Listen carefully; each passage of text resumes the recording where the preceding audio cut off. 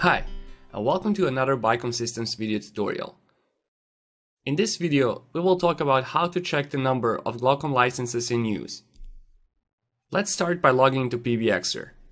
Once logged in, select the desired tenant and navigate to Apps menu.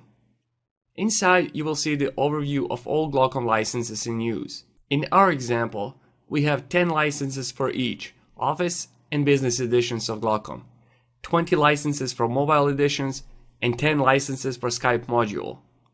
We have no licenses for Agent and Supervisor editions of gloCOM.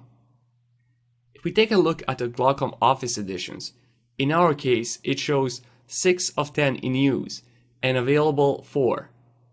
Number on the left, 6, displays the number of extensions that have been assigned to use the gloCOM Office editions.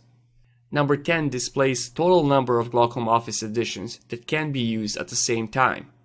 It also means that we have purchased 10 licenses for gloCOM Office edition.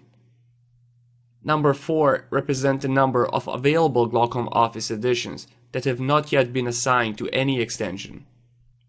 Next, let's take a look at the gloCOM Business editions.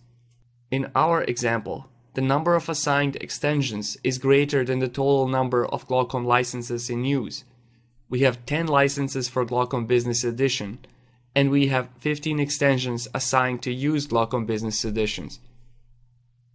The available number says -5. In this case, the first 10 extensions that log into gloCOM with Business Edition will be able to use it.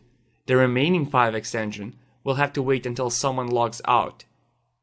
Under Agent and Supervisor editions, we have 0 licenses. This means that no extension will be able to use Agent and/or Supervisor edition of gloCOM. Thank you for watching this video, and if you need more help, be sure to visit Bicom Systems Wikimedia page.